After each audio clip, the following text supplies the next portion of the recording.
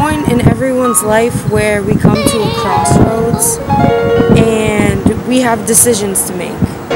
You can either stay in a situation or you can leave a situation. But the thing is that everybody else is going to try to make it their agenda, what they want to do, what's good for them. And the fact is that we forget about what's good for ourselves. We let ourselves sink into relationships or jobs or friendships that no longer benefit us and no longer help us grow, but we continue to stay. It's when you do this to yourself that you start taking away little pieces of your soul, of your creativity, of who you are, and you become another person.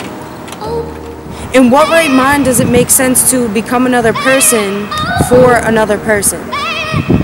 I find within myself that I've had to go through many situations to understand this.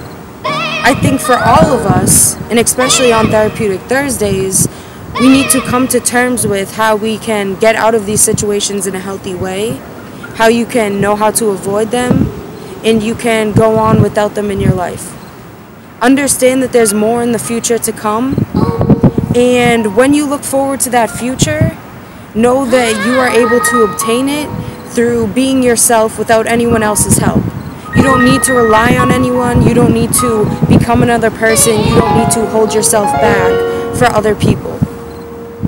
I hope today you can go out, you can make a change, you can do something different, you can start a new pattern, a new habit, and make a better life for you. Because that's what's really important. Happy Therapeutic Thursday.